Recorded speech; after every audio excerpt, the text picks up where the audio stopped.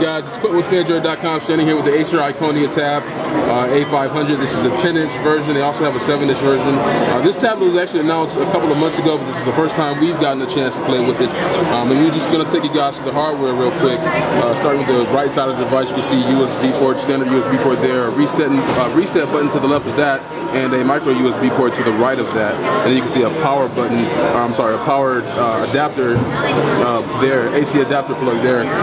On the top, you can see a volume marker up and down, mute switch, and then you have a little door here that accesses a micro SD card and SIM card. On the top, you can see the HDMI port there. That's a micro HDMI, sorry. And then you got a 3.5mm headphone jack here and a power button there. And then on the back, you can see a 5-megapixel camera, and then speaker grills to the left and the right. And then there's a front-facing camera on the front also. Inside, you get a Tegra 2 processor because it will be needed for Android 3.0 when this device does launch. But right now, it's running Android 2.2, which is why we can't back out of this game. Game is pretty nice anyway. This does have a gyroscope, and the hardware is actually unibody aluminum too, so pretty good build quality.